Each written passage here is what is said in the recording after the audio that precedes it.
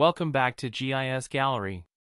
In this second part of our Spatial Adjustment and ArcGIS Pro series, we'll dive deeper into advanced tools like Rubbersheet Adjustment and Edge Snapping. These techniques are critical for fine-tuning spatial data alignment and ensuring accuracy in your GIS projects. Stick around as we explore how to use these tools effectively.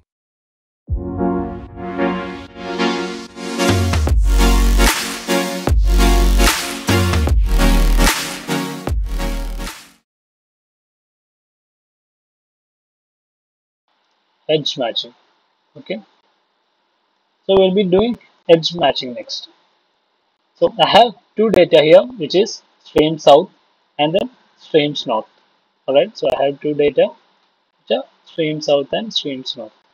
So if I come over here, you can see that there's a gap between my two layers, right? I have the stream south here, I have the streams north here, and there's a gap in between, right? So if I pan over all of this location, you can actually see that there's a gap in between. Okay, so it might be because like if some person might have like split their work, that they'll start from here and the other person will start from here, but there might be some miscommunication about the place where they'll split the work, right? So what happens is there's a gap in between. So the tool that you can use to actually match these kind of gaps is called edge matching. Okay, the process where you can actually match two features together so that there's no gap in between them. That is called edge matching.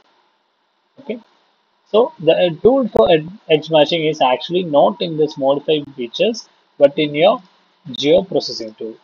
Okay, so in your geo processing tool, if you actually search for edge match, right?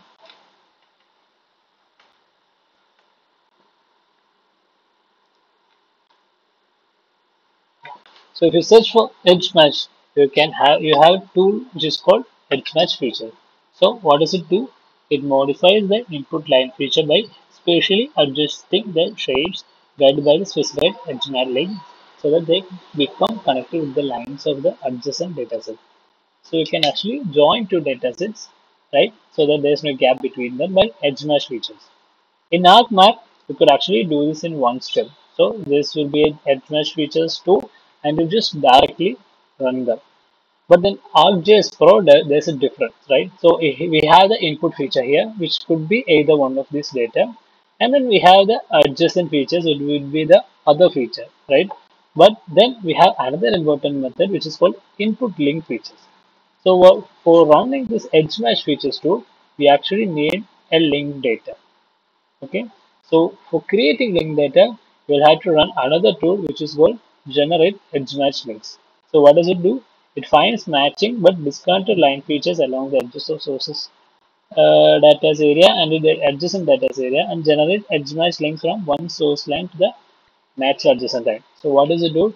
It actually creates more links that is not joined, right?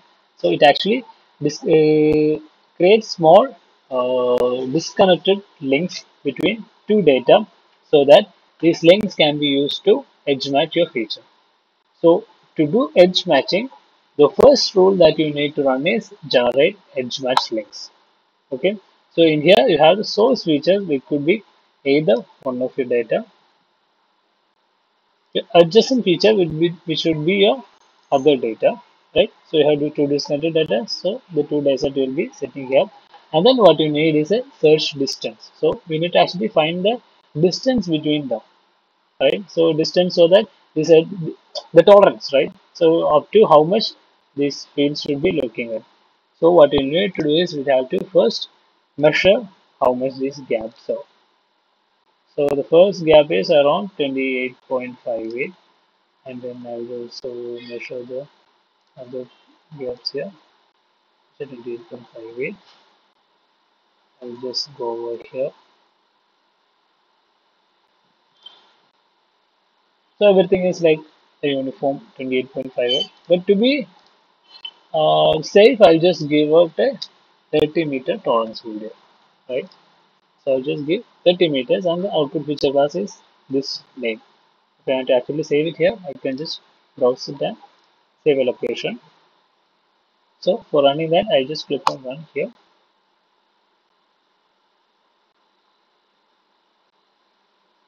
right?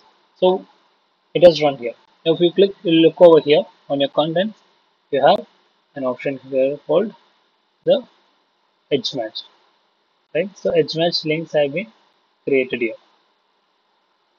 Okay. So if you turn it off, you can see edge match features have been created. Now using these edge match features, you can use using these edge match links, right? So with using these links, you can actually match these two data, and then you can finally run the edge match features tool now. So click on edge match features tool. The input features will be either one of your data, same, so south or north, and then you'll be giving your link feature, which is the just now created edge match edge links, right? So you just click on links here, and then we have the adjacent features, which will be other data. And then we have some methods here because we have move endpoint, add segment or add vertices. I'll just give out the default one, which is move endpoint. So it will actually move the endpoints of two data so that they don't have any gaps between them. Okay. And then what I can do is I'll just run it now. Okay. So it has been run now. And if I turn off my links, now you can see that there is no gap between them, and then you can see, so the endpoints were moved, right? So these two were joined together so that there is no gap between them.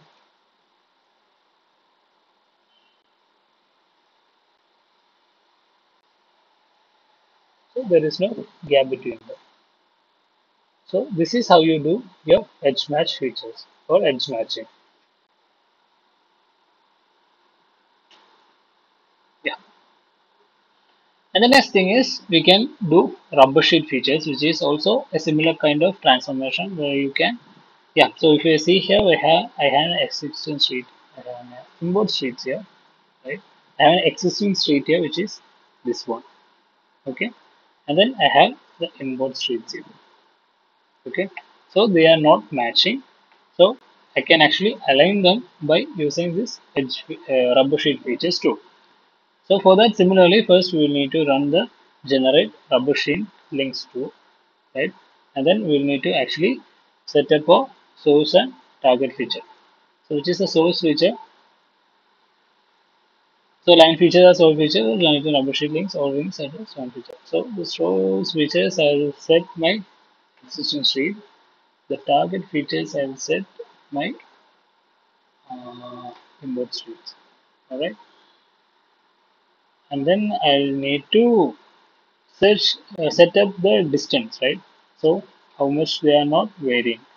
So I'll just go to measure and then see how much there's a difference. So we know that this line should be coming over here. So I'll just search for the tolerance. So this thing is 9.37 meters different. And then in here I'll measure. So it's 10.84, and in here it's 12.97,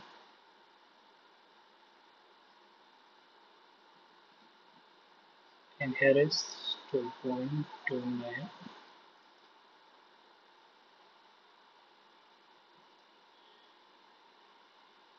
So yeah, I think the 12.97 was the largest discrepancy between them. So I'll just give out a tolerance of 13 meters to be safe. Okay. So just click on it. Give it this a tolerance of 30 meters. I just run here,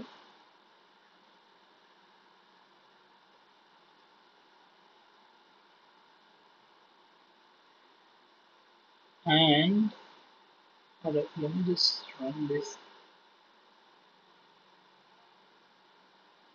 So we have two kind of features related here, which is the points and then lines, right? So the points are the places where it acts as an anchor point, right? So if you see these two data, there is not much, or these two are fall on the same place on these points. So this will be acting as an anchor points so that these data will be aligned or transformed correct. Okay. So we have these two data. Then we'll come out to rubber sheet features. We'll just input a feature, right? So input feature will be my import streets, right? Right. And then we have the input link features, which is my this one. And then I have the input feature as my anchor point. This is this one. And then I'll just click on run.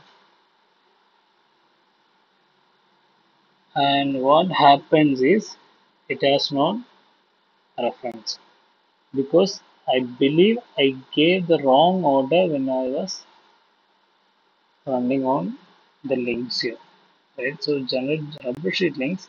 I believe the source. Then I think this time it might be correct. So I just click on run.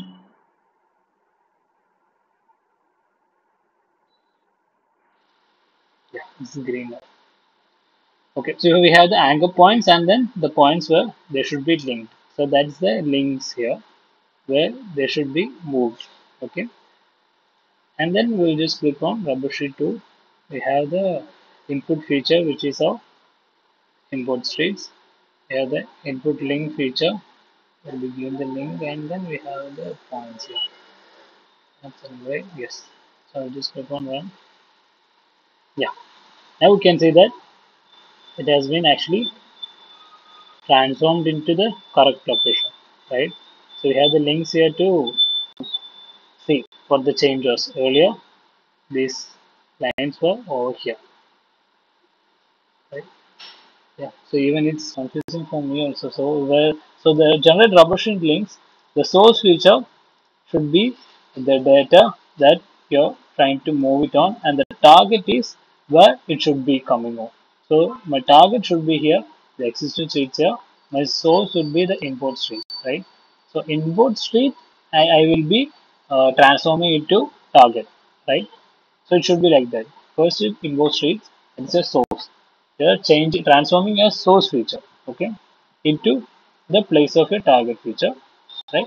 And then we'll be giving out the how much tolerance it should be searching to create links, right? After creating links, we can actually run our rubber sheet tool so that the input feature is the data that we are transforming, and then we can give out the input link where this should be moved, and we have the anchor points which are the points, and then we'll just run it so that it will be coming over and falling over.